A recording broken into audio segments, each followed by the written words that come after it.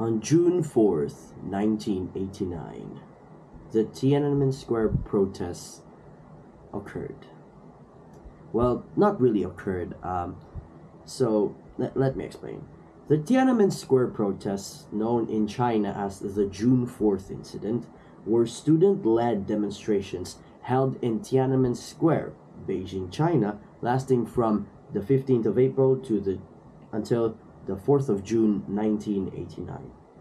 After weeks of unsuccessful attempts between the demonstrators and the Chinese government to find a peaceful resolution, the Chinese government declared martial law on the night of the 3rd of June and deployed troops to occupy the square in what is referred to as the Tiananmen Square Massacre.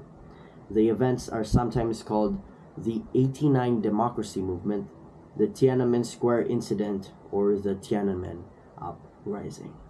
So, yeah, this day, 35 years ago today, the massacre happened. So I would like to extend my condolences to the families involved. I know they're not going to see this, but I hope they will, since YouTube is, restricted. I hope I can get on Bilibili someday, because I really should. So, yeah. This is my commemorative video. So, happy Tiananmen Square, I guess.